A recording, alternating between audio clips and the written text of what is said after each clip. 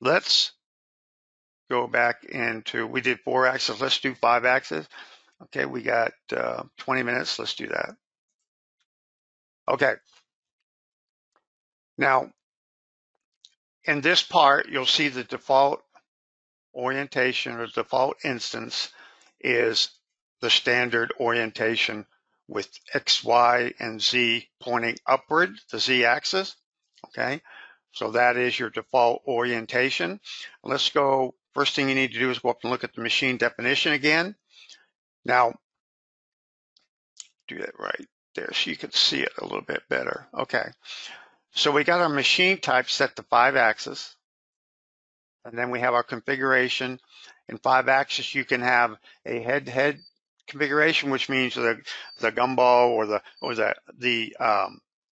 the head actually has 2 rotational axes in it.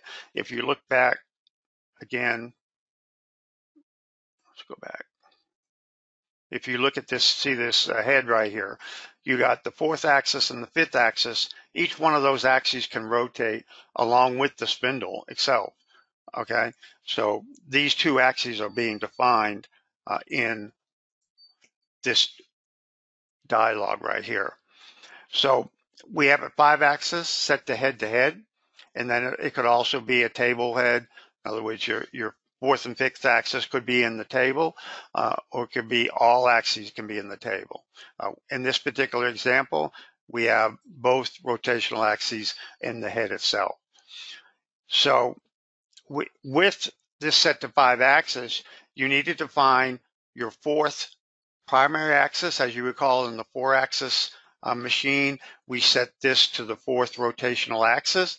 So it is considered or labeled the primary axis. After the 3 axes, this is the primary 4th axis.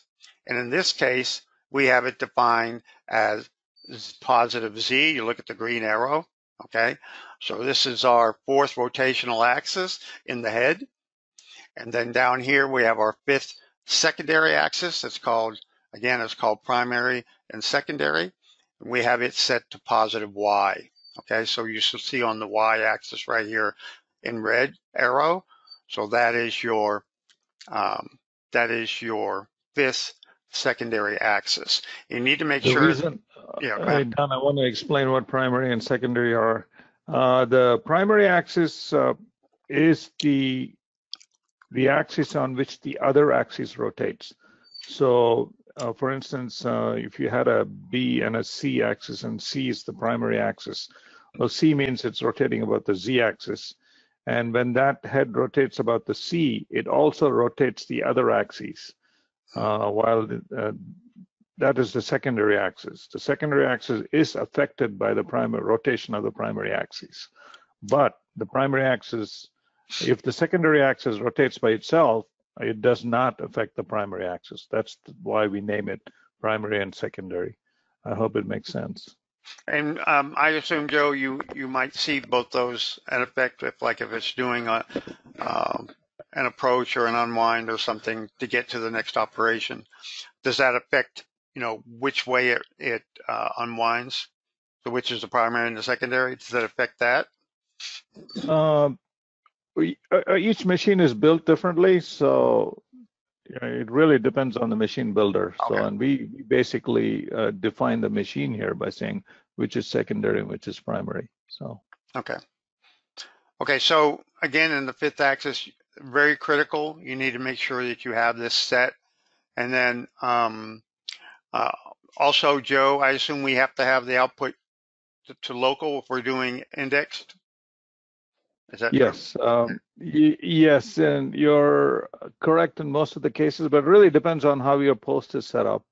Your post can do a lot of interesting things. So if especially with the new programmable posts, we have access to both the setup coordinates as well as the machine coordinates. Mm-hmm. So if your post is set up in a way that it can access both, it really doesn't matter what you're outputting. But if you are using the legacy posts, yes, you want to make sure everything is output in the setup coordinate system. Okay. Otherwise, it's not going to be correct. So.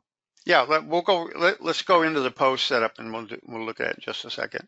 So we Okay. have output and local coordinate systems, okay?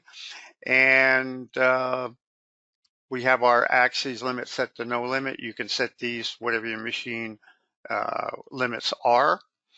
And again, this needs to be set up correctly or you won't get this correct posted output. So you need to make sure, and this is in conjunction with the post, as Joe mentioned. So we're going to look at the post just a second. Let's pick OK there or just cancel there.